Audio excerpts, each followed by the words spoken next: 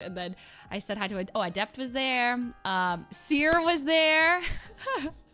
Actually, no, with Seer, the thing about Seer is that the night before there was a party at the Envy house, where like Andrea Botez and Alex live, and Minx lives there, and Code Miko live there. So I went there the day before, and that's when I hung out with Seer a lot. And at first I didn't know how to interact with him, but we warmed up like a lot by the end of the night. I think I hung out with Seer like for probably an hour. And I spent the whole night convincing him why he should come back to GTA. And he was making a lot of good points why he doesn't play. But by the end of it, he's like, you know, maybe I will. And I was like, we miss you, you know?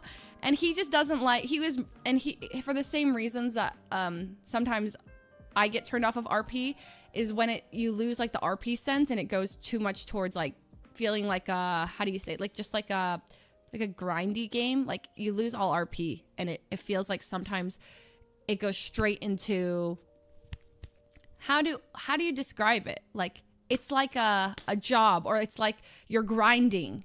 You're not RPing anymore. You're playing a shooter, or you're playing like I don't know. So he said sometimes it gets like that, and it's like a chore.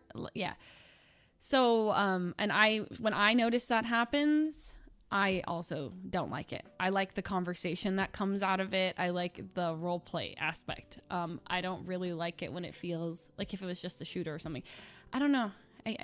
Yeah, I don't know. Okay, so we were talking about that, and then